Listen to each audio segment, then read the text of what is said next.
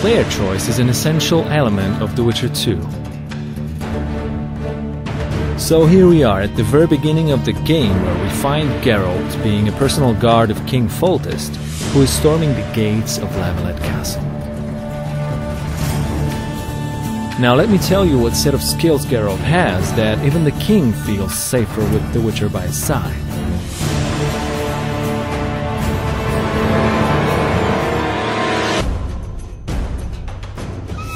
Even at the very beginning of the game, Geralt already has different kinds of attacks that make him effective both against large and small groups of enemies.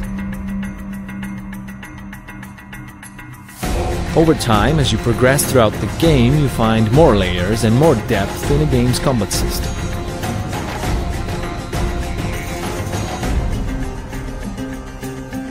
You can also unlock brand new skills and abilities like nice, spectacular finishing moves. It's also about how you choose to develop your character that will determine how Geralt fights in a game. Development, alchemy, sword, and magic.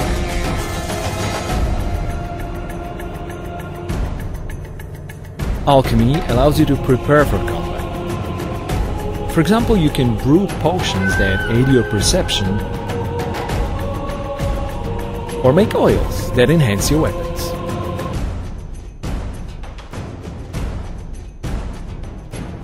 There are more advanced uses of magical spells, which we call signs. With some of them, you can now engage multiple opponents at the same time.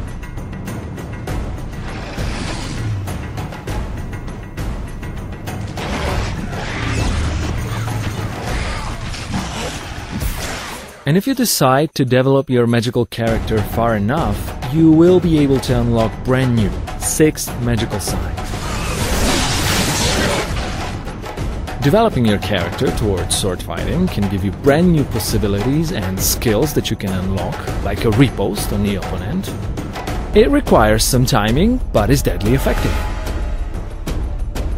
And even at the end of the tree, there's a really cool looking and deadly effective group finisher, which allows you to eliminate up to 3 opponents at once.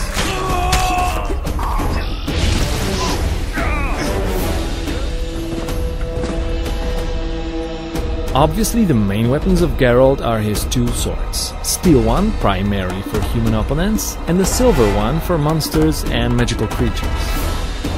But obviously there are other various weapons that you can find throughout the game, different clubs, different kinds of axes and hammers, and also there are ranged weapons that you can throw.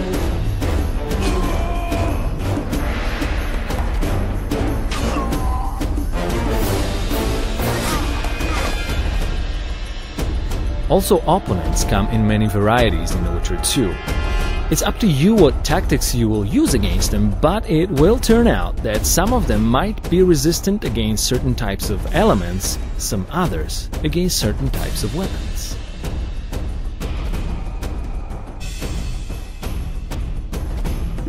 And you always want to be extra careful fighting against monsters, because against them your sword might just not be enough. Fear not though, for this kinds of occasion you always will have items or traps that you can craft.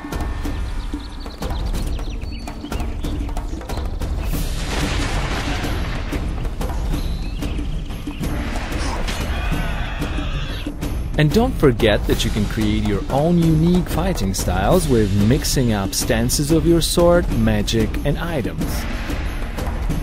Now imagine a situation where you throw a bomb into an entire group of enemies, it spreads out a flammable gas, and then you put an igni sign, which sets them on fire.